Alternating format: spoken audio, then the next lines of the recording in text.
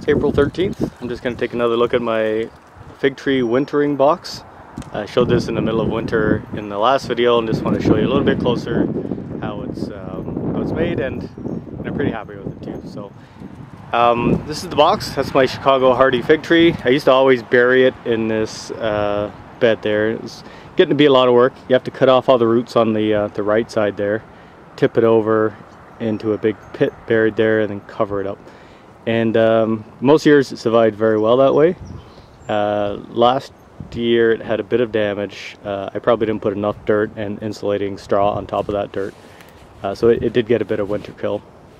It died most of the way back to the stump. It grew fine back up the next year, that last year, and actually fruited as well too, so it can die back and fruit in the same year.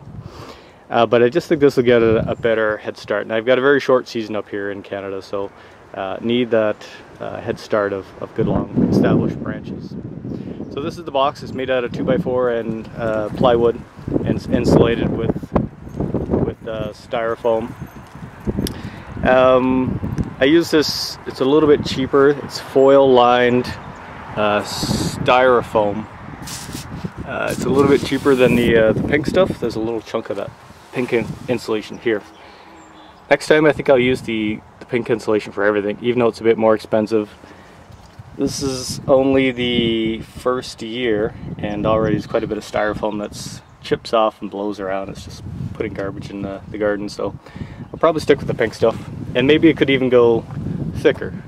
This is 2 inches, I guess, 1.5 inches or 2 inches, but the way I built this box with the 2x4s going this way, you could actually have a thicker insulation to make it flush here. And that would just save a bit of energy, because I'm heating this with 2 light bulbs. They're I believe they're 100 watt light bulbs. Just plugged into this device I got on Amazon. It just plugs in, and it's set to -5, I believe, -5 or -2, I can't remember, to come on, and then it comes off at -0.5, so it keeps it just below freezing. And these 2 light bulbs, I've got the adapter there and 2 light bulbs just in case one goes out. I check on this every couple of weeks, lift up the lid and see if both light bulbs are on when it's really cold. And actually it usually takes -15 or -20 before it's cold enough to turn this on. I don't think it's actually operating that much during the winter. It would be nice to have a meter on this to see how much electricity it's using, but at the very most, on the coldest days, it's turning on 2 light bulbs, so it's not crazy. It's just an old stick that keeps the light bulbs centered so they're not touching the foam on the outside. And then there's just the mono foam, expanding foam in between the cracks. Try to keep it as tight as possible in the corners here. It's just 4 panels that all screw apart and stack. That works okay. It does still take up a lot of room. Here's one of the panels I've taken off. It's April 13th today, so we're not going to have too much more freezing weather, and it won't get very cold. But here's the panels. 4 of them stack up, plus the lid. Takes up a bit of room, so you need some storage space for that during the summer. And I could have gone higher.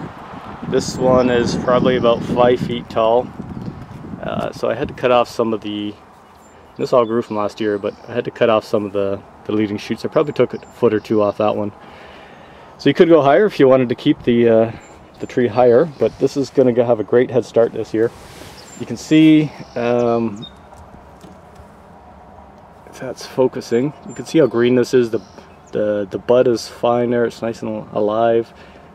The stems are very green. All this is going to take off from the whole tree, so no need to start from ground zero for this year. So I think this is I'm good. I'm happy with this, and I might build a second one. I'm thinking about overwintering a banana outside as well, and I might make that one a bit taller. Maybe we'll make that 6 feet or even 7 feet. Problem with getting too tall is you're catching more wind. So I had staked this up. I had put a T-bar stake in there and roped it, and it is screwed into the wooden bed as well too a little bit, but it did hold up fine. And it's got a rock on top of the roof there. It's all that keeps the roof on. Just one other thing I did do is, I know the roots from digging in this garden, the roots spread out, so a couple pieces of that pink insulation come out about 3 feet. So there's, under this soil is the pink insulation, and that just is going to keep the freezing, the frost from getting in too far and killing the roots that spread outside the box. And that would be fine if they died, because there's enough live stuff in the box, but just gives it more of a head start the next season. Anyways, hope this helps. It's one of several techniques to overwinter a fig tree in a very cold winter.